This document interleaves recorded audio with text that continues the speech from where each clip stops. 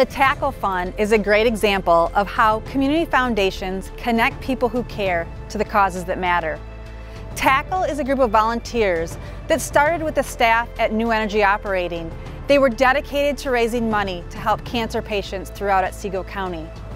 After a few years, they partnered with the OCF to start an endowment. And this year, the power of that fund is truly bringing comfort to those with cancer. We see around 200 Otsego County patients with a new cancer diagnosis each and every year. You help us provide life-saving treatment each and every day. The Tackle Van brings Otsego County patients to our clinic for radiation therapy treatments 5 days a week.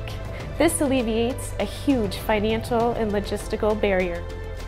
It's opened my eyes to the need for care for people that can't necessarily make it to the hospitals on their own. It's a fulfilling thing for me as a volunteer to give back in some fashion, and also knowing I'm helping families that are really struggling through some very, very difficult times. It's one of the most successful programs in the nation still for people who are in need of radiation therapy. The Munson Healthcare OMH Cancer and Infusion Team connects with our cancer patients and their families through grant funds received from Tackle in efforts to brighten their days. Gift certificates from local businesses are given to patients to purchase items such as food, gasoline, haircuts, clothes, personal care items, and so much more. OMH is grateful for Tackle funds and Otsego Community Foundation as they make such a difference in our community. Partnerships make it happen.